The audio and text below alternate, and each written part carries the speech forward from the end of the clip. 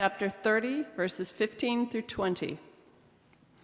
See, I have set before you today life and prosperity, death and adversity. If you obey the commandments of the Lord your God that I am commanding you today, by loving the Lord your God, walking in his ways, and observing his commandments, decrees, and ordinances, then you shall live and become numerous, and the Lord your God will bless you in the land that you are entering to possess. But if your heart turns away and you do not hear, but are led astray to bow down to other gods and serve them, I declare to you today that you shall certainly perish. You shall not live long in the land that you are crossing the Jordan to enter and possess. I call heaven and earth to witness against you today that I have set before you life and death, blessings and curses. Choose life so that you and your descendants may live, loving the Lord your God, obeying him, and holding fast to him. For that means life to you and length of days, so that you may live in the land that the Lord swore to give your ancestors, to Abraham, to Isaac, and to Jacob. The New Testament reading comes from Matthew chapter 23, verses 1 through 12. Then Jesus said to the crowds and to his disciples, "The scribes and the Pharisees sit on Moses' seat. Therefore, do whatever they teach you and follow it.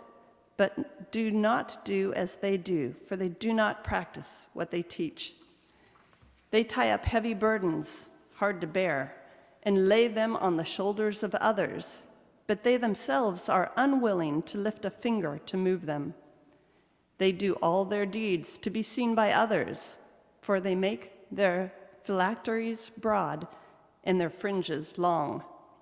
They love to have the place of honor at banquets and the best seats in the synagogues, and to be greeted with respect in the marketplaces, and to have people call them rabbi. But you are not to be called rabbi, for you have one teacher, and you are all brothers and sisters. And call no one your father on earth, for you have one Father, the one in heaven. Nor are you to be called instructors, for you have one instructor, the Messiah. The greatest among you will be your servant. All who exalt themselves will be humbled, and all who humble themselves will be exalted." Thanks for the word of the Lord.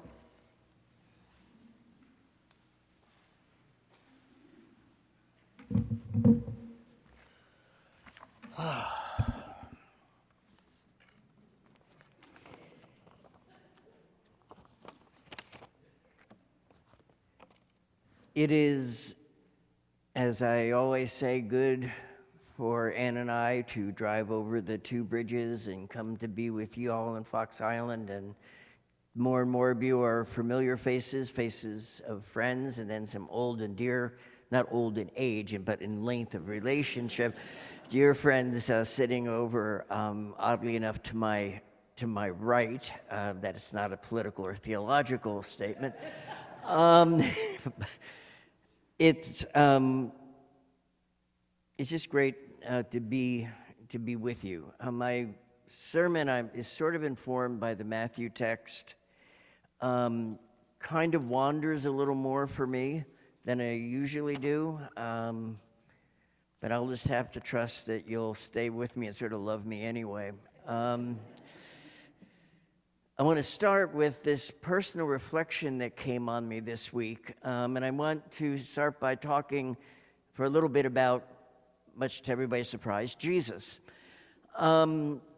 Like some of you here, I think, you grew up with an image of Jesus as a gentle white man with a smile, often carrying a lamb.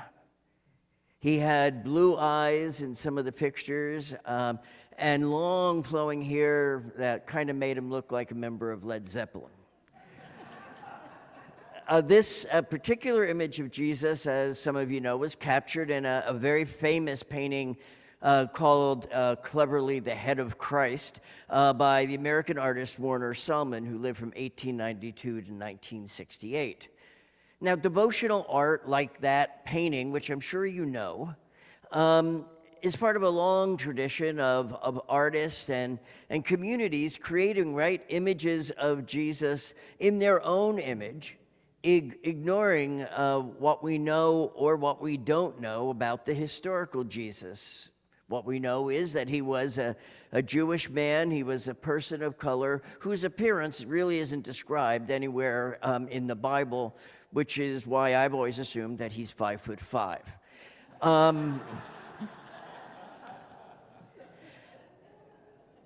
My childhood image of Jesus, I am going somewhere with this. My childhood image of Jesus as white, gentle, and mild came home to me early this week, shortly after All Saints' Day. I can't tell you how much it meant with this community when I knew that you were reading the names of saints, and I was able to share the name of my mother, the name of my dear friend Karen Wilson Sims, for you to read on All Saints' Day. That's a meaningful day for me. Has always been a meaningful day in my ministry. And so I came home. We were visiting Anne's favorite sister, which nobody should ever hear me say that, in Santa Fe. And I was going through a box of things, and I found 2 funeral cards. One from my beloved mother, who died in 1965 when I was 15, and from Grandma Feldner, my mother's mother, who was a saint to me and died in 1999 at the age of 201. 101.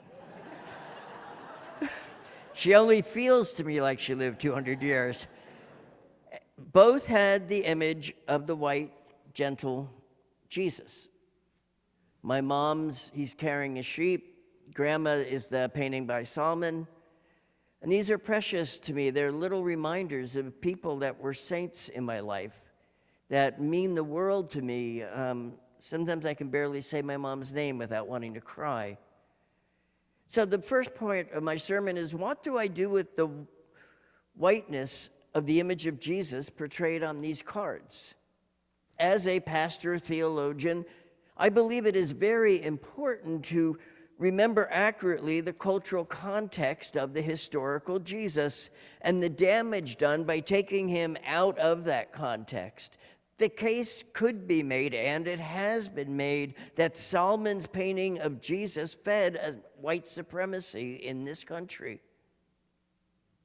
The way Jesus is portrayed on my mom and grandma's funeral card is likely to make some folks really angry. And I found myself stopping and saying, before we get angry at the past, which I think we tend to do a lot these days, it might be good to take a breath and to pause our anger and remember that the image on these cards and in our imagination was not an overt political statement, but rather a simple attempt to offer comfort to those grieving, those experiencing loss. It feels clear to me as I get to the end of this first part of the sermon. It feels clear to me that within the Christian household, when thinking about Jesus, people imagine Jesus in a way that suits their particular need at the moment. And I think that's okay.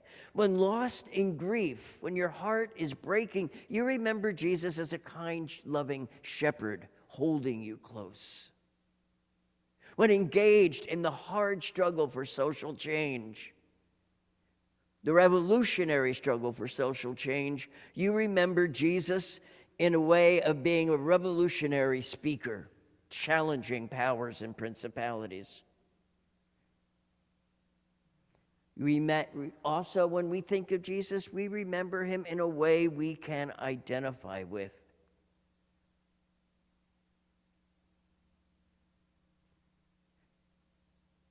The secret, I think, is to not absolutize one image of Jesus and to hold space in our spiritual life for a faith, for a spirituality that offers both, right? The comfort of the shepherd and the solidarity of the revolutionary involved in social change. As far as the historically inaccurate portrait of Jesus on Phyllis Telka-Feldner's funeral card, I'm grateful that this card may have given comfort to my family when their heart was breaking. And I don't feel a terrible need to apologize for that comfort. It would be a very interesting exercise, and I would be willing to do it with a bunch of folks. Maybe a bunch of folks going to some island somewhere. For us to collect a whole bunch of pictures of Jesus in art. And then to go and select the one that speaks to us in this time and journal about it or think about it. Anyway, that's the beginning of this sermon. In the first place my brain went, and now we'll move a little closer to the Matthew passage for the next part. Please pray with me. Gracious God, within whom we live and move and have our being, focus our hearts and our minds on your word to us this morning. And I pray that the words of my mouth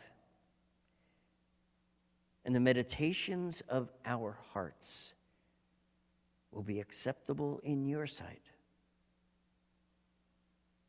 Amen.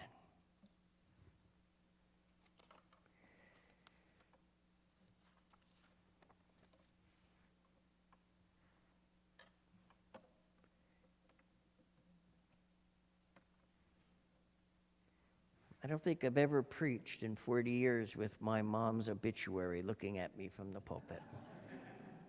I hope I'm not embarrassing you, Mom. In today's passage from Matthew, we meet a Jesus who seems in radically stark contrast to the Jesus on these memorial cards that I shared with you earlier. In the text, Jesus doesn't mince words, right?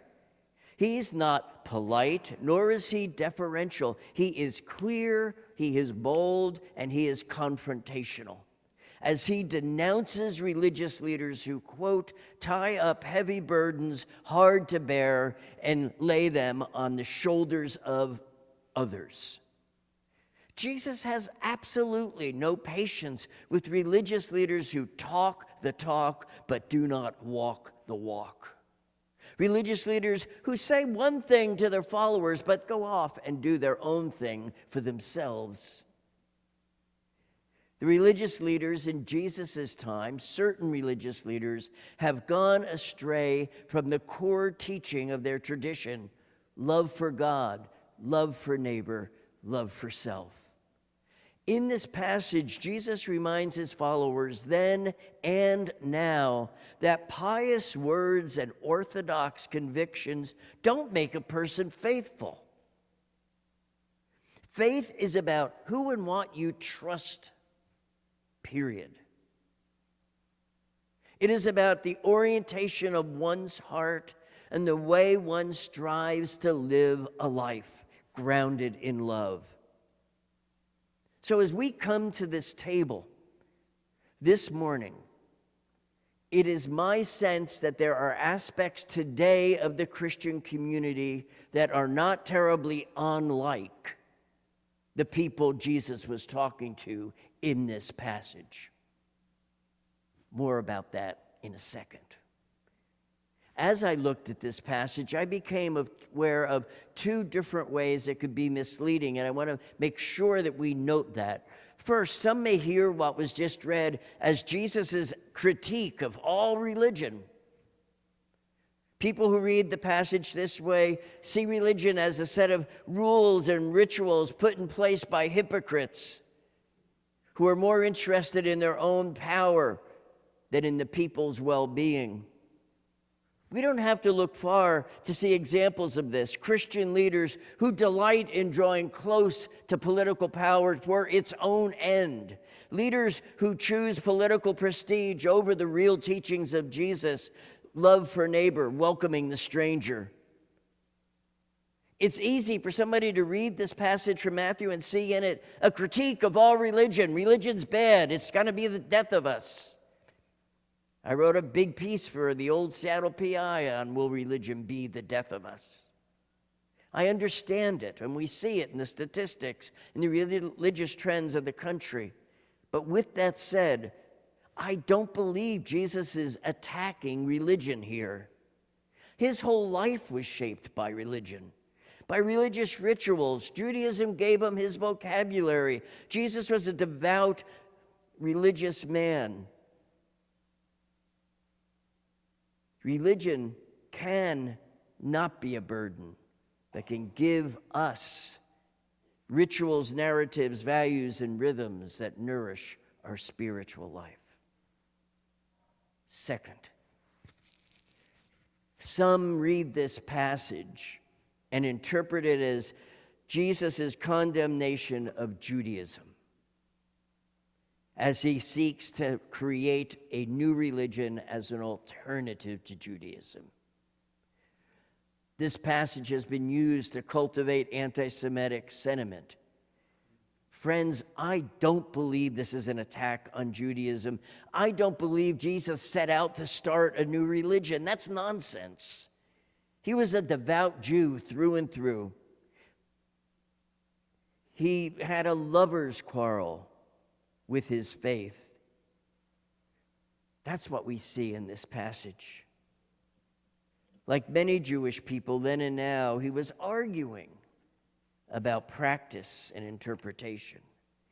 He criticized certain ideas within his faith.